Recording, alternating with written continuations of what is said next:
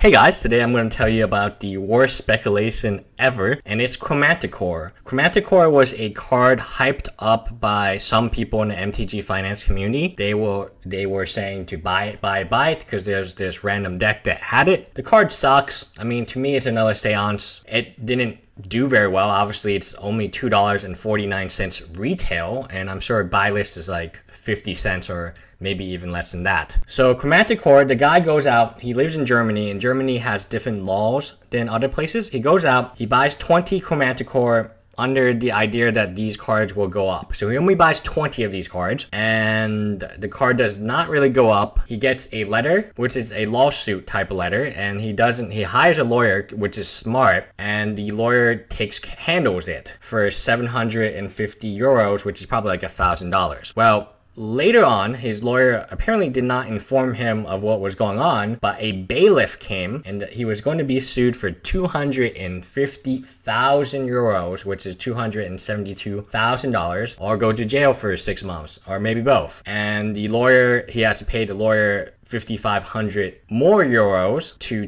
go to court and stuff. So the guy is out 6,000 plus euros, which I'll assume is like $8,000. And wow, like just kind of crazy that he only purchased 20 Chromanticore and he's being sued to oblivion right now. Not even sued to oblivion, he could go to jail. But I don't know which is worse, $250,000 or going to jail. I mean, $250,000 seems like, 6 months to jail, or I don't know. Both of them are very bad scenarios, and I cannot imagine that happening.